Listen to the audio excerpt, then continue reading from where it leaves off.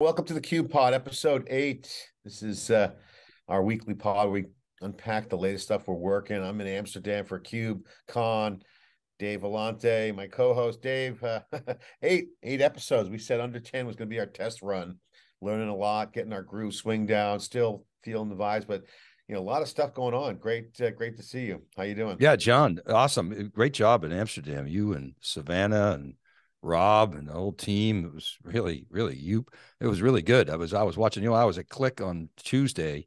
We were broadcasting there from Click World, which was kind of interesting. You remember the early big data days. Remember we would have on Click, Attunity, Talent, right? All three of those companies are coming together now. So it was kind of like back to the future, but really interesting. I mean, if we got time, I'd love to fill you in on it. That's a big data renaissance, Dave. It's all coming back, full circle with AI and this killer data surge. Oh my God. So Sanjeev Mohan was out here. I saw him. He's on a panel. We had great sessions, amazing attendance. Europe's back. I mean, steady state, 10,000 people, European event. That means North America is going to be completely packed. But this is the weekly pod. This is the stuff. So much happening this week.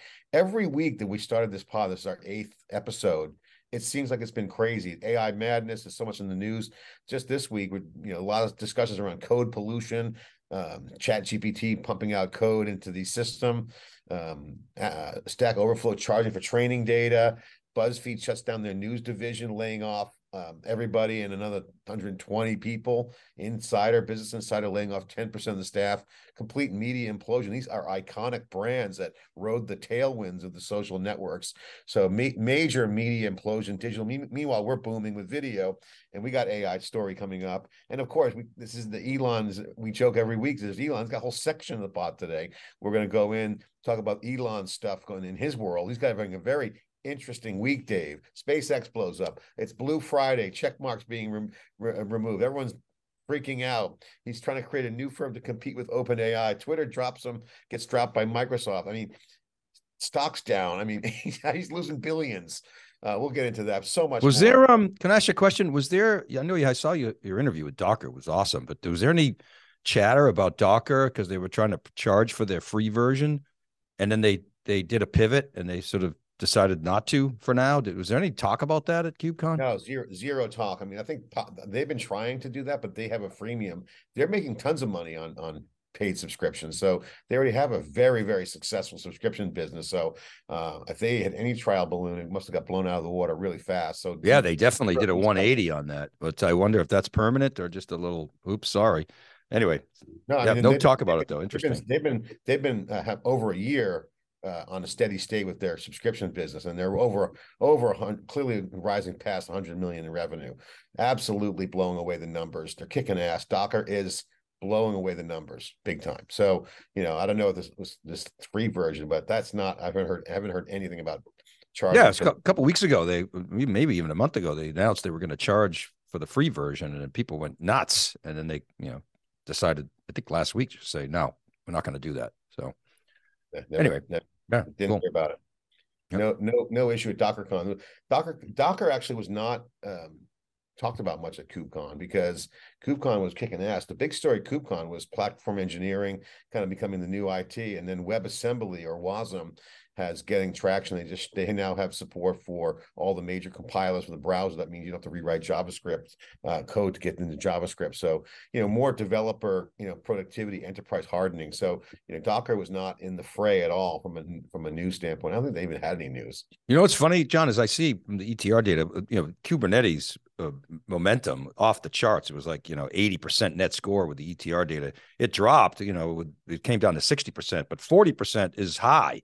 They're at 60%. But you hear all this, Kubernetes blowback, and people are disgruntled, but then it sounds like that's bullshit. I mean, 10,000 people show up, and I mean it's rocking. You say U.S. is anyone who says Kubernetes is bullshit is doesn't know what they're talking about. It's the hottest thing, and really it's going to continue to be great.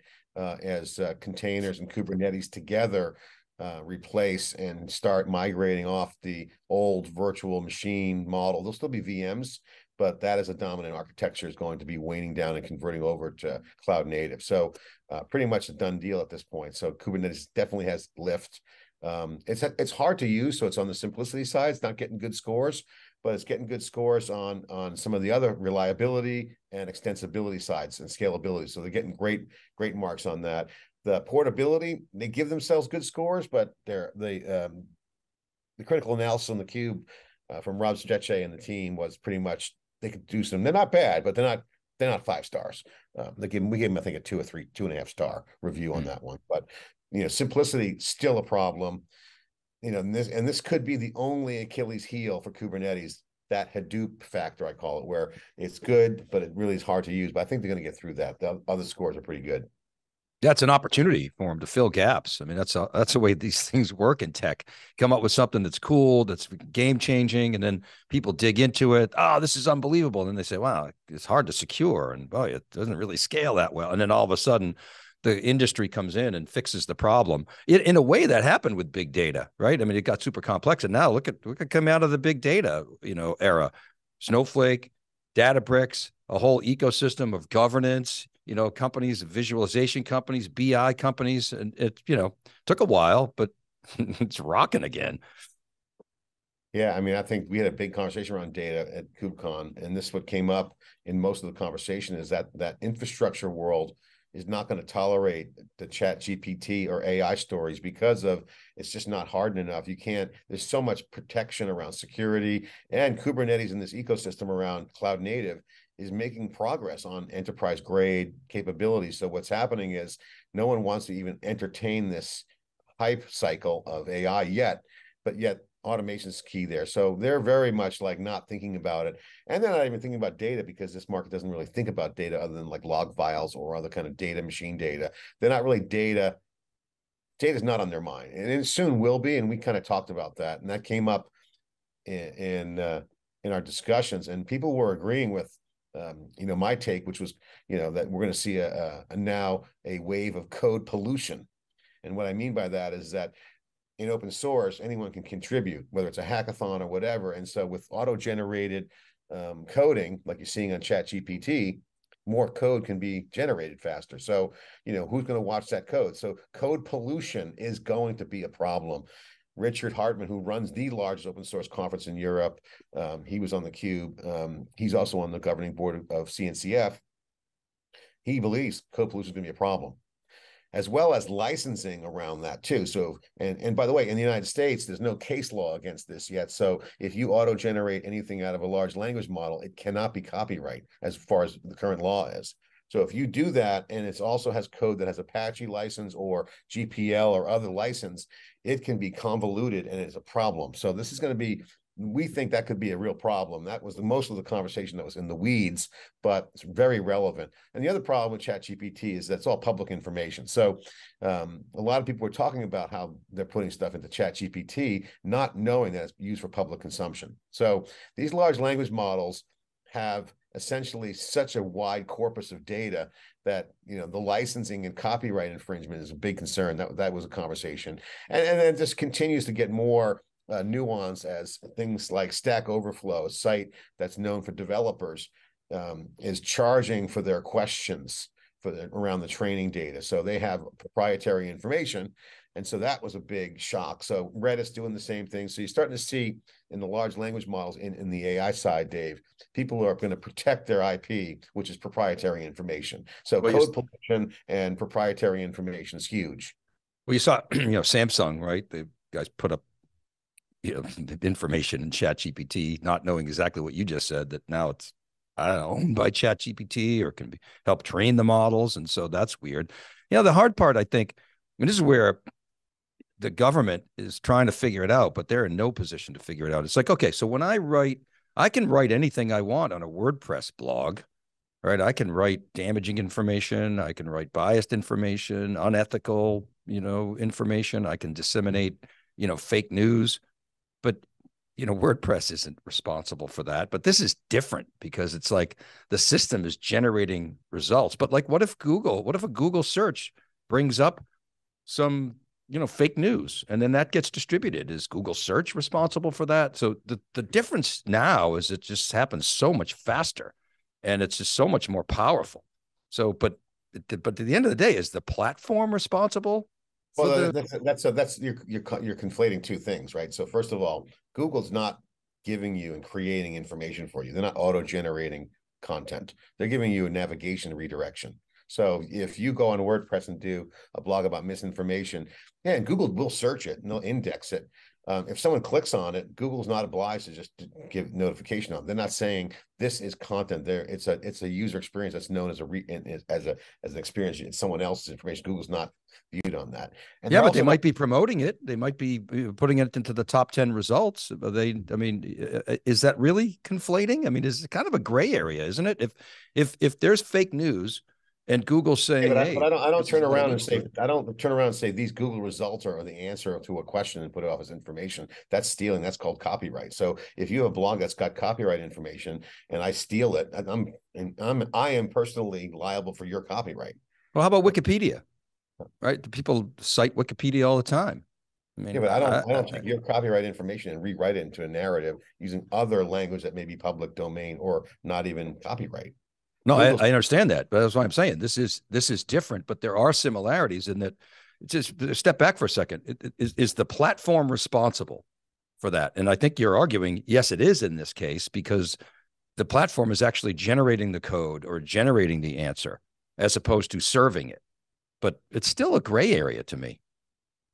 It's not pretty great. It's not great to me. I mean, if I go to ChatGPT and I say, write me a novel about X or write me a news story, and I steals your breaking analysis, that large language will essentially strip mine your information, say it's copyright. And I think you do copyright. I'm not sure if we do or not, but let's say you did. And then I turn around and make that my ebook. I stole your content, not knowing it was yours. I understand that, but Apple News and Google, and in this day and age, people don't even read the articles anymore. They just scan it for the headline, and I get that on Google, and so it in a sense it scrapes the copyrighted material, and they get away with it, because the law protects them. But then it's similar infringement on the IP in that, well, it certainly hurts their business. It hurts the publisher's advertising revenue. Apple News doesn't steal news. It's an aggregator, and it's like a browser news reader. Yeah, I understand, but isn't that aggregation a form of disintermediation? Because what's that? It's distribution.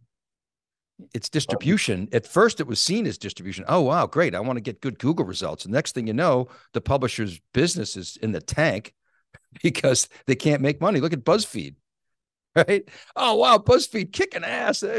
They show up on Google search all the time. They can't make money, right? Because you don't need BuzzFeed. You just scan it on Google. Just read the headline.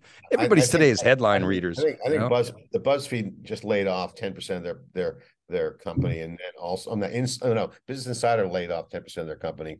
BuzzFeed shut down their entire news division. Very iconic.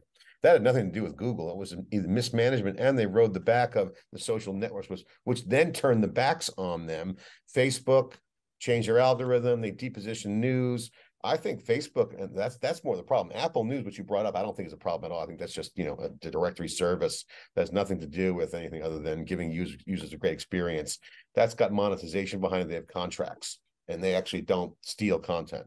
Facebook deprioritized and then didn't compensate the BuzzFeeds of the world. We know how that works. We've seen that on SiliconANGLE. So, I think BuzzFeed just overinvested and tried to scale up, but that's an iconic brand that rode the wave of social media. They wanted to be the front page of social media, and they were kick ass for a while, but now it's gone to hell in a handbasket. So, they're kind of trying to pivot in Business Insider, and the digital landscape is changing radically. So again, the media implosion is a sign of the times that the footprint's changing, that the user experience is changing.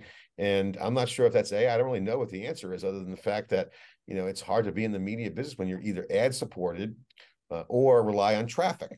All I'm saying is that historically, the platform has not been held accountable for the impact of whether it's aggregating the results, feeding the results, promoting the results, distributing the results, and now it's changing because of generative AI is actually, code pilots and creating results and writing poetry and that's different. But now, so again, historically, the platform has never been legally held accountable, and that's changing. And my concern is that the government doesn't know how to adjudicate this stuff. right? It's not going to be, is it going to be self-adjudicating? It's No, because it's the going to change. companies. I mean, Dave, it's evolution. I mean, look at the government should never be involved in the platforms. I think that Facebook, when there's abuse like Facebook, the government and the market should have been more, but they had overtook liberties. I mean, Facebook had malpractice as far as I'm concerned. I think that was terrible with the elections and whatnot. And they hit on the section for platforms that they weren't a publication. We've had that argument before. And I think you and I are both on the same page. They should have been reprimanded, but by the law, they could hide behind that law if it was written in the early days of the web. Right now, in terms of media implosion, platforms will change because at the end of the day, the platforms will be recreated based upon the user experience. And that's what you're seeing. And it's already happening. So I don't think the government should be involved. And I don't think platform definition should be, debated at this point because they're pretty much dying, right? The only thing that's happening is notable is the platform shifting. Look at the success of Substack. Substack has notes now. They have all the best writers are going on Substack. You're starting to see a newsletter, video. So digital media and the distribution of how people discover and consume will ultimately be driven by a platform somewhere, or platforms plural. So I just think that's changing. And a lot of investors obviously aren't high on the current platform. And certainly the market's not voting on the current platform, hence the media implosion by BuzzFeed, Business Insider. I mean, who's next? We had Protocol went under. And so media is not a healthy business when the old model. That's why they're all failing, all jumping in on newsletters. Well, but so this is kind of my point is Section 230 was when did that come out? Mid-90s? Really before the web even was a big thing. It was written during the Telecommunications Act. Okay, when was that? Look it up, somebody. But mid-90s, I think, as I recall. And so that protected all the social media companies who are now putting, we're seeing, they've always been putting dead tree companies out of business, the print publications. Now they're putting all the online publications out of business. My point, I guess, is that Section 230 is inappropriate for the today's new platforms that are AI powered. So what is going to adjudicate? And then the answer is not to pause. That's stupid. We talked about that. So what's going to happen? Is the government going to come up with an answer? Because they'll never get it right. I just said it's going to happen. A new platform will emerge. I mean, 230 was written in 1996. No, I'm talking about the laws. I mean, the platform independent of the laws. How's that going to be played out? Anyone's guess. I mean, I think this is the good question. The question is, what will be the answer? And the market's playing out, Dave. You're a free market guy. You talk about this all the time. Just look at the marketplace. You see what's happening. Media is imploding. We just talked about that. Elon Musk is trying to take a product that was never changed from the day it started, which became successful by accident, and he's trying to make it a real product, and he's pissing off everyone in return. But that's an interesting experiment if you look at what he's trying to do. The mainstream media on a broadcast basis, which NAB just happened in Vegas. What does broadcast even mean on TV? What's cable? What's digital streaming services? You're seeing all kinds of people backing out of their streaming arrangements, all these houses trying to figure out how to do streaming. The platforms are completely fragmented right now. Nobody actually has a clear vision on it other than it's going to be digital somehow. And if you look at the journalism side, that's a whole nother ballgame. News isn't making any money. We know that for years. And all the best talent is going into either these subscription services like newsletters and or content programming that's going to be much more deeper or monetizable, I should say. So it's a media company can emerge. Obviously, we're one of them, and we're at the forefront of that. I think our model is the best with video first, AI enabled. And I think you're going to start to see users figure out, or some entrepreneurs will figure out how to create a platform or platforms to provide access to the best content. I mean, I'll cite something. The Instagram founder, the two founders are starting a new company. They've got an app that they claim is going to be AI powered news. Will that save journalism? I don't know. We'll see. I could save it, could kill it. I'm going to cite something you cite all the time, Andy Grove. Let chaos reign, then reign chaos. And I am a free market person, and the last thing I want is the government to try to figure it out. Look at crypto. The government's trying to figure out crypto for a decade plus. Now they're just finally catching up to Binance, who was doing a reach around, right? And so they're clueless. And so my point is, I think the right thing to do is let chaos reign, then reign chaos. My concern is that means somebody's going to attack the the electric grid with generative models, and we're going to have chaos that's unintended chaos, and that's what scares me. But I just can't see the government appropriately, certainly the U.S. government appropriately figuring it out. And so, and if you try to put too many guardrails on it, you're going to hurt U.S. competitiveness. That's not good. I think you got to limit, certain key semiconductor technologies, which they're trying to do. But then we see that doesn't work so well. You remember during I know you remember it during apartheid. I went to South Africa right after apartheid was listed. Every company at the time, IBM, Digital, Hewlett Packard, they all had South African arms. They were just disguised as distributors, right? So you've seen the same thing happening now with key technologies. And so, but I think that's got to be tightened up. But I think it's really hard to predict right now what is going to happen. And I think what should happen is let chaos reign, then reign the chaos. But, that we may regret that. We'll see. I think it's going to be fun to watch. I mean, I think it's a Wild West right now.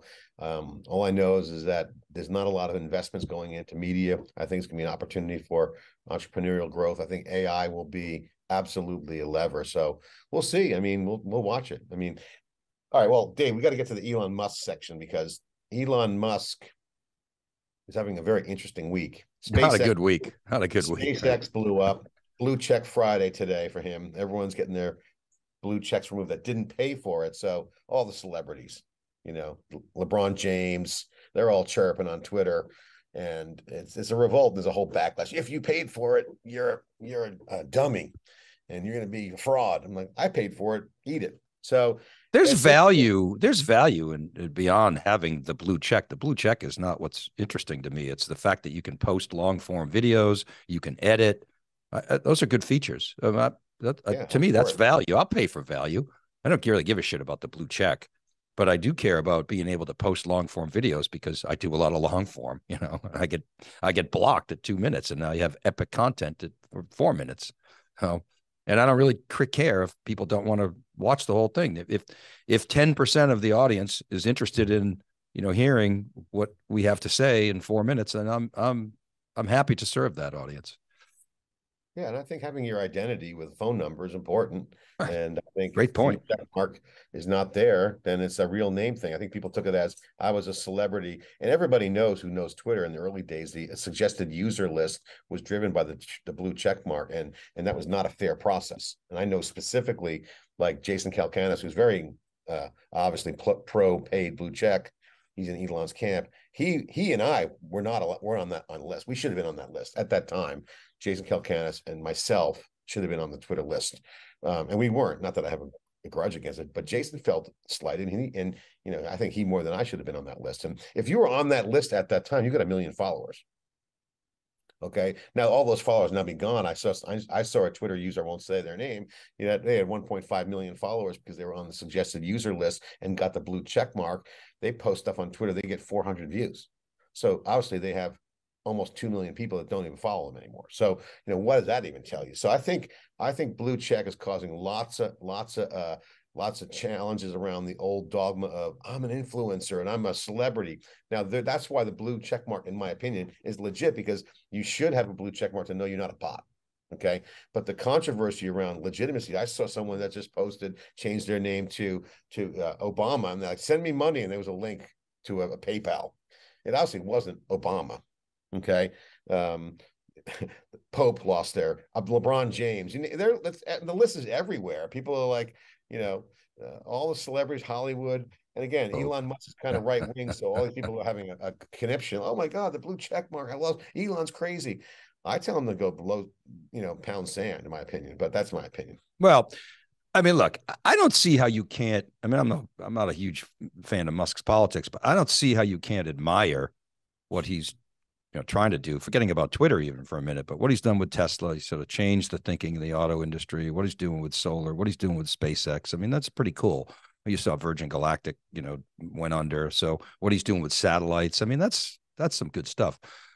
The thing about Twitter, to me, the biggest complaint about Twitter is it's polluted, to your point, right? It's like hateful. People are like, oh, this is out of control. All these people are anonymous. And so they're hiding behind their anonymity.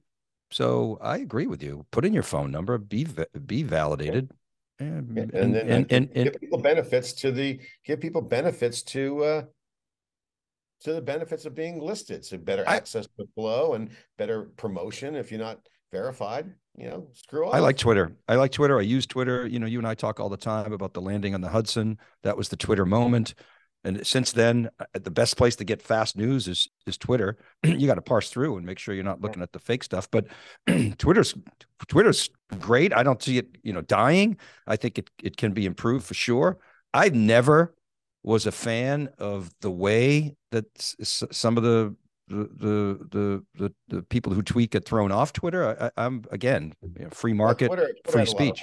They had a lot of problems, but again, one of the problems was that they never innovated in the product, and everyone knows the product evolution has been really hard because the product came out by lucky on purpose, at the beginning. And so I like how Elon's checking out, but his week's getting bad beyond Twitter, Dave. But wait, just before you right, but before you go there, I mean, Twitter. It's okay if it's smaller to me. I think in a way. Media will never give up Twitter. Okay, the news and media junkies are on Twitter. Twitter will never die. No, some of them have pulled. Hasn't NPR pulled out of Twitter? But they're media organizations. They don't need Twitter. They go on their Twitter for promotion. News gets broken on Twitter. People who are reporters, I'm talking about people, not news organizations, right? The news organizations, ones that are boycotting it, outside of reporters are all on it.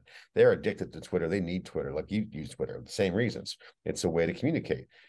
Separate news organizations, almost all journalists, unless they have some personal problem with Elon Musk, are on Twitter. And that's not going to change. Now, I think TikTok and these other platforms will emerge, which is why I was going to segue into the next section, which was, that Twitter can become an opportunity. We've talked about them being potential a replacement for TikTok or something else, whether that happens or not. Elon Musk is making serious product changes. Okay. And that's at least notable, to your point. And I think that's honorable. And I think that should be given a little bit of credit. Where Twitter screwed up is they screwed their developers. You know that. We were developers and they just put it right up our what, and they did that to everybody. And so, hopefully that will change. I mean, they're making changes and they're charging more because I understand why, but they just screwed their developer ecosystem. And so I think people should step back, give the new Twitter a chance because it needed some changes, and then then judge as to whether or not it's a better platform. I think reasonable people can do that, but people aren't reasonable today. Oh, he's right wing. He's a Trump fan. He's just so they just everything's negative, and the same thing both sides. There's no voice in the middle anymore. That's my rant. Well, I just had a text from Brendan, producer, NPR and PBS. I've stopped using Twitter. Like I said, right. That's a media organization. And that's not because of the state media designation, which I think we talked about in our last podcast. I believe that has now since been undone. So I think that was what I saw breaking this morning, that he's going to undo that a little bit over the top. And we called that as a gag. And I think that's going to be the case. There's no way NPR should be called a. That was stupid. Yes, NPR is legit. I mean, that was just the thing I want to get your thoughts on, Dave, that not to make a joke of the SpaceX blowing up, but it was a tragedy. No one was on it, luckily, after a minute taking off. The PR response, they called it a rapid unscheduled disassembly. And so what was funny has been going all around the web, what a PR response. And then I had a VC just texted, this is the new word for VCs when they explain when a company went under, the rapid unscheduled disassembly, AKA it blew up. It imploded. Before it hit escape velocity. Oh my God. Rapid unscheduled disassembly. It sounds like my life right now. Oh my God, Jesus, such a terrible thing. But I love that word. I mean, who the hell comes up with a PR response like that? Only SpaceX. Well, I mean, look, having watched the moon landing, in the late 1960s, I don't see how you can't be rooting for these organizations, whether it's Musk or Bezos. I mean, they're funding it, with their largesse, and it's to me, it's important. Space exploration is critical, and the United States has to lead. And the only way they're going to lead, they're not going to lead with NASA because NASA can't get the funding that it needs. And so private entities have to lead. And I'm bummed that Virgin Galactic went under. I mean, that sucks. So I mean, maybe people are cheering about, the implosion or the Oh, explosion. no one's cheering about SpaceX at all. I mean, I think it's more of their my response to that was I wanted to comment about the PR, comment about how they described it. But Yeah, no, that was epic. there's definitely people that are not happy about it, and then no one's cheering. And the moon exploration is looking great. I mean, the U.S. and international absolutely doing explorations of the moon, right? I mean, that's absolutely going to be going on more and more that NASA's involved. So, I think they're going to try to get more lunar missions, right? So they launched, the Mars concept for review 2 days ago. NASA's actively in the news recently on getting more action to the moon and Mars, but they're going to the moon first. So, I think space is going to have a comeback big time. So we'll see. I mean, I've always been a fan of the moon over Mars just because it's closer and I think it's more practicable. It doesn't have an atmosphere. So I get why Mars is alluring, but the moon's right there. I mean, so go conquer the moon first. There's water on the moon, as they've been discovering. So yeah, all good. A lot of other stuff, Dave. I mean, not to go back on our TikTok, we always rant on TikTok, but Montana lawmakers approved the first of its kind bill that bans TikTok and bars and idiots. These people are idiots. Bars and app stores from the app starting in January. So complete idiots. I'm sorry. It's just so stupid. It's such dumb politics. I guess my semi rant here. We kind of made this point a couple of weeks ago. And Dave Michelle wrote about it beautifully, that this whole conversation should start with reciprocity. The mistake that lawmakers are making is they're trying to make the case against TikTok on grounds of security and privacy, and it's stupid. They should be making the case on economic grounds, meaning they should say, look, if you want TikTok to operate a Chinese-based company in the U.S., then U.S. companies need to have the same rights in China. Now, of course, China is going to immediately dismiss that, but then that's a judo move that puts China into a position of having to defend the ridiculous posture that, we can do it to you, but you can't do it to us. So when China rejects it, the logical next step is to say, okay, China, then ByteDance has to sell a majority ownership, just like you do in China, to a U.S.-based company. And that U.S.-based company will run it and adhere to all the local laws. And if China doesn't like it and ByteDance doesn't agree to it, then and only then can you say, okay, we're going to ban it. But jumping right to the ban is idiotic. It's not a smart move. The smarter move is to make the case on economic grounds, not on political grounds. It is a state. It is Montana. It's a state, so it's not really a federal thing. But still, It's still stupid. It's a dumb precedent. It is a sign of the times, I guess. That's why I wanted to bring it up, because we were just ranting on that our other pods. It's not smart. Be smarter. Maybe their publicity, like, hey, we're all about fly fishing. We don't want TikTok here. But if that's the outcome you want, take a path that's smart. Who's they? Well, obviously the people of the state of Montana. I don't know if the people of Montana, they haven't thought about it. People obviously when they jump right to Dave, this is why I want to bring it up, because you nailed it. It's the lawmakers. Is it the people demanding it? No, definitely not. I mean, I don't think. I mean, certainly not the young people. I know. This is exactly my point. Lawmakers don't know what the heck they're talking about. Clearly. This is an example of press, looking for press, lawmakers looking cool to their constituents, the big bad, time-wasting app, we got your back, malware, all that fear that was on in Washington, D.C. around TikTok, which I thought we commented beautifully on, frankly. But, this is just classic, we got your back. It's all bullshit, in my opinion. So it's just nonsense. By the way, it's not just lawmakers. It's not just lawmakers. The Biden administration, Trump administration make the same stupid mistakes, right? And it could be fixed. They have an opportunity. This was a missed opportunity to pull, like I call it, a judo move, your term, on China, and make them defend their ridiculous policies. Early on, China had the posture of, look, we're just getting started, so we need to have some local control. Okay, they could make that. Now that China's a world power, who knows? They might ease up on that. That would be a great outcome for free marketers like myself, free market, proponents like myself. But irrespective of that, the smart move is to put it back on them. Not, and what we've done is say, okay, we're banning TikTok. Well, that's just dumb because, as you say, the people don't want it. Young people certainly don't want it. The whole privacy thing is just, that's not the right way to do it. And so just be smarter about it, politicians, and just stop your bullshit. Well, on the money side of the business, in the enterprise, Dave, a lot going on. There seems to be a surge in the enterprise.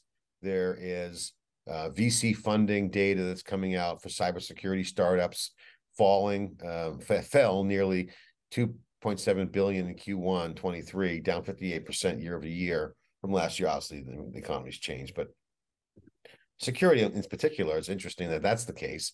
I found out that Lang Chain, some of these AI companies are all getting funded at massive valuations. So the enterprise market is still hot, but yet showing signs of this have and have nots on the SaaS side. So we seems to be coming through to the Gen 1 cloud cost optimization.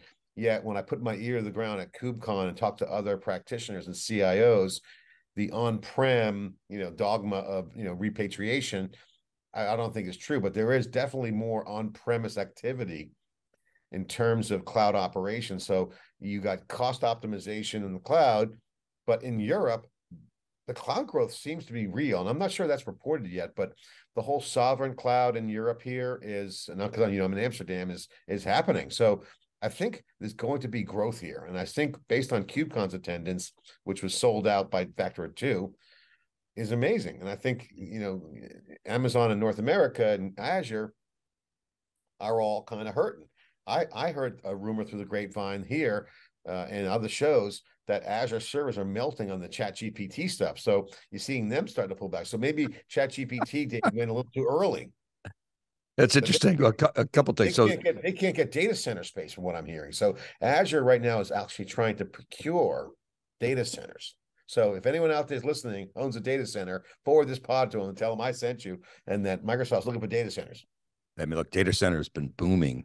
Digital Realty, Equinix. I mean, the data center market's going to continue to boom. But I want to come back to your point on security. I was working on this for Breaking Analysis today.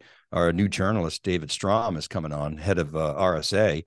And I was just looking at the ETR data for the Emerging Technology Survey. This is a survey of private companies, that 1,400 IT decision makers. There are 90 plus companies that hit their survey. They're just asking, like, which emerging companies are you working with? And there's supposedly 4,000 security companies, but there's 90 that hit this survey. And I'm just looking at, where the action is in cloud security, identity, app security, intrusion. I mean, it's just unbelievable. Companies like, I'll just throw some out there: 1Password, Beyond Trust, Nord Security, Arctic Wolf, Hacker One, Code 42, Netscope, Tanium, Exabeam, BitSight, Sneak, Security Scorecard. I mean, it's just on and on and on. And then we saw Akamai last week bought Neosec. We had talked about this on Breaking Analysis, that API security was going to be ripe for M&A. And we didn't call Akamai as the buyer, but we called API security. So I think, to your point, VCs have funded plenty. They got to get a return out of this. So, and they're shifting to generative AI. Why wouldn't you right now? Well, I want to ask you a question because I know you got a lot of data on your Breaking Analysis, and put a plug in for Dave's Breaking Analysis. If anyone doesn't get it yet, you should get it. It's called theCUBE Breaking Analysis, where he goes into depth on the buyer side, the CIO surveys, and all the trends around buyer behavior and purchasing power and the right tech. First of all, one thing I heard was a lot of consolidation amongst suppliers. Again, that happens in down markets. That's normal. I'd love to get your thoughts on how real you think it is.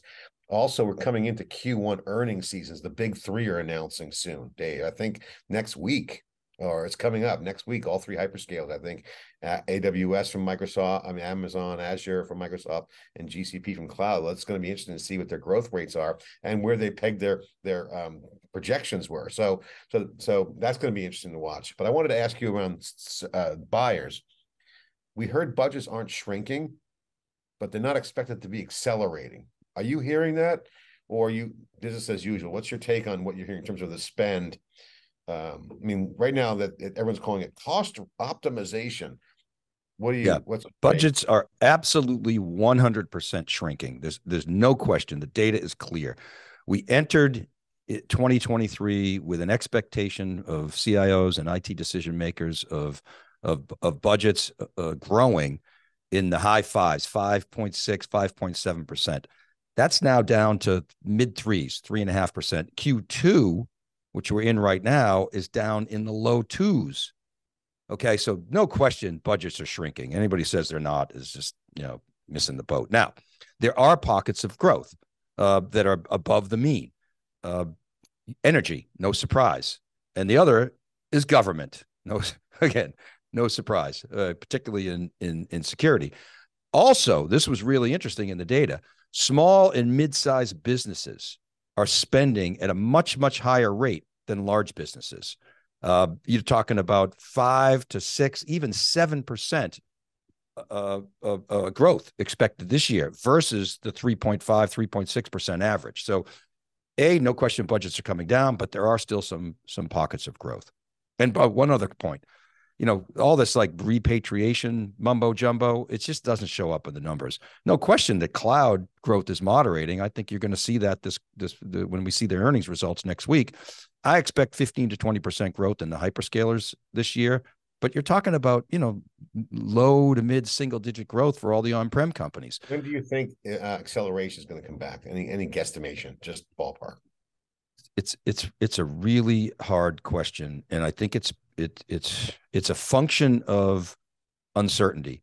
I've never seen uncertainty like this, John. I would say if I had to guess, we're going to see this sort of sideways move, up and down, maybe little pockets of growth, but I think it's going to spill into 2024. I honestly do.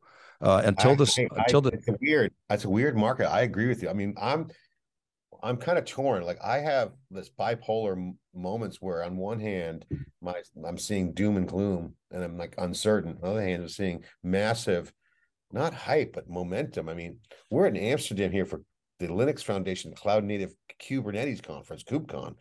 Dave, 10,000 people, 2,000 on the waiting list for a European event. So that's different. That means that's a steady state 2018 number. Yeah, but so listen, it's not doom and gloom. This is to your point. So as I say, we entered the year looking at almost 6% growth. So my point is there's pent up demand to spend. People want to spend on digital. They want to spend on technology. They need to spend on security. It's two big sectors are security and data. People want to spend on data. So there is pent up demand. And so I think they're ready to pounce. It's just they have to get the green light from the CFO and the CEO, and they're not getting it right now because earnings. So earnings are coming down, and I think I think the keys is still the Fed. Once interest rates truly peak and start to come down, I do think we actually are in a bit of a recession right now, and I think it's going to show up in the numbers. The problem is the Fed's numbers are sort of rear view mirror. So I think once interest rates start to come down, people calm down a little bit. You get a little generative AI kick in to the economy. So I would say at the earliest, I think it's going to be Q4. I think we're going to have a soft Q2. I think we're going to have a soft summer. Maybe best case, we get a rebound in Q4 if the Fed maybe doesn't loosen, but maybe they stop tightening. The market will take off. People will feel better. And then I think 2024 will be actually a pretty good year. Yeah. I mean, I would agree that I feel like a lot of the startups that have been told keep your runway because obviously it's not, it's nuclear winter, that they're going to come out and they're saving their runway. I think there's going to be a real impact on the tech side around platforms and tooling, meaning I think a lot of SaaS companies that have been having good multiples that are either public or private will basically, some of them will go out of business. I think the customers were going to start settling in on platform solutions like they do in every down market. That's going to affect cash flow for some of the vulnerable growing companies, public and private. Then I think that's just going to be fact. Then I think what's going to happen is you're going to see this pent up spend opportunity based on the demand around, okay, it's okay to spend now when people feel comfortable. I think the Fed is kind of fucking everything up, in my opinion. I think they're really the one that's causing a lot of confusion. I think once people understand where the Fed is with inflation, that to me will be a tell. tell sign, because if that happens, I think it's going to go right into cloud native, the stuff that we've been reporting on, because again, we're seeing the activity that I haven't seen in my entire career of 30 years in the business, in the cycles, on this early stage formation. And I've never seen it like this active and this legit. Now, this hype, don't get me wrong, but if that continues, that will slingshot into spend. And I think you're right on that the companies are, squirreling their nuts away for the winter, right? And then release. That could happen. Now, the question is, will it happen in Q4 or Q1 next year? Yeah, I think you're right on. I mean, but I think you got to take Powell at his word. He's basically saying, I'm going to keep tightening. So until that changes, it's funny. The Fed used to not give visibility, but they put themselves in a box because they're saying, okay, now we're going to give visibility, which is fine. I don't really have a problem with that, but he's got to stick with it now. And the banking, the regional banking hit that was, that we saw with SVB, created a little wrench in his scenario, and he was forced to do a half raise, a quarter point, whatever it was. But so I think he said he's going to keep raising. I think he's going to keep raising, and it'd probably go too far, and it's going to hurt the economy. And then that's going to hurt tech spending. And then, we'll work through it. Hopefully the recession won't be too bad. And then 24 will be good. I think to your point, there is definitely pent up demand. I mean, well, Dave, I want to end the last couple of minutes we got here. I'm in Amsterdam time zone. You got a busy Friday, and we're not gonna be able to go the whole hour. But I want to get this in because I think you and I were talking about it, is this chip issue, right? Guidance around subsidy concerns with TSMC. Yeah. And you got, we're always ranting around the trade secrets, but like this is a real chip thing. Now, I've been hearing that there's been a chip hoarding market, meaning that it's going to be a massive stuffing of chips in the channel, so to speak. I'm not sure if that's true or not. What are you hearing about the Taiwanese chip maker in talks with the U.S. government about its guidance for the CHIPS Act designed to boost manufacturing in the United States? So a lot of this came when Pat Gelsinger was running around and putting on a tie and going to Washington. He did a phenomenal job as an industry ambassador. And the $50 billion CHIPS Act is really designed to bring manufacturing back onshore to the United States, because as Gelsinger points out, we used to have 30%, now we got 10%, and we want to get back to 20% by the end of the decade. I don't know the exact numbers. Maybe it's 25%. So they're trying to lure the big makers. So that's Intel, TSMC, and Samsung are the big ones. And so the U.S. government has said, okay, we're going to have the taxpayers put in $50 billion, and we'll help you build these fabs. Fabs are like incredibly expensive. We're talking, multiple tens of billions of dollars to build a fab. So just for people who don't know, TSMC is by far the most advanced, the volume leader in chip manufacturing. And so they do all the 5 nanometer, the 3 nanometer, they're way ahead of the curve, and they are cranking out volume. And the reason is really largely Apple. Apple's sucking up tons of TSMC volume, all the very highest end, the most advanced chips at massive volume. And in the semiconductor business, volume means lower cost. Okay. I won't even go into why, but volume is everything. Intel, when PCs peaked in the early 2012 timeframe, they lost the volume edge, and that was taken over by ARM architectures. The thing is, ARM doesn't make chips, and most of the company, Apple designs its own chips, but it doesn't make them. TSMC makes them, and so they send the design to TSMC. TSMC makes them according to the ARM spec, and they've got the volume advantage, 10x the number of wafers that come out of x86. Okay, why is that important? It's important because Taiwan is essentially considered by China to be part of China. And China, we're limiting their access to advanced chips.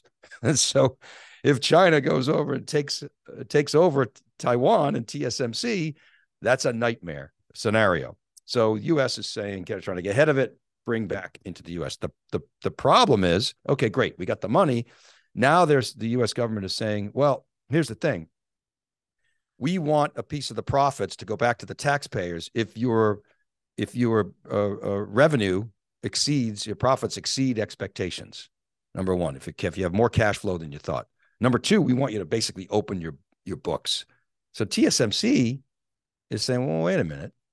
That wasn't kind of part of the original deal. We don't know exactly what our profits are going to be. It's just a forecast. And so I kind of, on the one hand, don't blame them. On the other hand, I could see some lawmakers saying, well, wait a minute, this is U.S. taxpayer money. We're giving you all these tax breaks. We want a piece of the action. If I were TMC, I'd say, okay, fine. Then if we don't hit our projections, then you fill it with a buffer. And of course, that's never going to happen. So here's what I think. I think you got to let it. It's more important to have onshore manufacturing than it is to try to optimize based on, future profits. If they come in and they make a lot of money, they're going to hire more people. It'll be, indirectly, they'll get tax revenue. I think it's more important that we bring companies onshore and stop dicking around with the fine print. That's my take. Yeah, and I think what's interesting to see how fast those chips can be ramped up. What the right strategy is. Clearly, we have to get a domestic strategy, in my opinion. But I think you got to watch out the overbuying. I think the supply chain problem will be continuing to be managed, and I worry about people over purchasing chips just to hoard inventory. It becomes a chip war. Anyway, Dave, great we got this in. Again, this is episode 8 of our CUBE pod. We're trying to get a feel for it. We're feeling good about the format. We'll start bringing in guests, CUBE alumni, getting the top most important stories we're watching. Again, these are events around the CUBE and of course the top news, but also the stories we're looking into. We got KubeCon here. It's finishing up today. We got RSA for security next week. And we just got a bunch of events lined up throughout the year. Big focus on security. We got a new writer on the team. We'll be adding more editorial. We're going to start changing a little bit more on what we do on location at physical events as they're back. The events are back, Dave. So people are starved for more CUBE at events. So we did some experiments here at KubeCon. We did featured panels. We added more formats. We did some set pieces. So overall, the CUBE live at events is going to be evolving. And I think we're going to end up expanding more and then bringing more studio into it. We had great feedback from the community here in the cloud native, cloud builder world. A lot of business as well, a lot of executives here too. Really interesting, Dave. So I think, a lot of going on and super excited we can have the pod here to kind of bring it all together. Yeah. So I just want to say, so RSA next week, we're going to be on Broadcast Row in Moscone West. 4 days, the CUBE will be there. So by all means, stop by, or if you're not at the show, go to cube.net. We got a big crew there, and our new writer, David Strom, who's a security pro, going to come on Breaking Analysis today. I'm so excited to be working with him. So yeah, we're going to be covering that like a blanket. I'm really excited. I want that shout out to Brendan, our producer. He's just notified our booth BA-06. If anyone has the codes, one interested in where we are at Dell at RSA. We got Dell Tech World. We got Red Hat Summit behind it. May's going to be big. Summer will be Brocken. Super Cloud on July 18th. That's up on SiliconANGLE. A lot of interest, Dave, on that. Again, it should be a great second half of going into the second half of the year for the CUBE. First half was very weird, but still strong on the content side. So let's keep it rolling. If anybody has suggestions on the pod format, style, we're going to have to deal with, Dave on the road, me on the road, both on the road. We're going to have to continue. Send us a note. We'd love to have your involvement. Maybe call-ins, Dave. We'll have some fun. The first 10 we'll get under our belt, and the next 10 we'll figure out. I think by the 20th episode, we should have a good feel for what this is going to be. But it's still fun. I just love shooting the shit with you and running down. And again, Elon Musk might have a section every week if he continues at this point. So I love it. And of course, we love covering startups too. Thanks, John. Me too. Love it. We don't do it enough, and so I love that we're formalizing this. Fantastic. All right. Brendan, thanks, Dave. Have a great weekend. Thanks, you guys. Safe trip.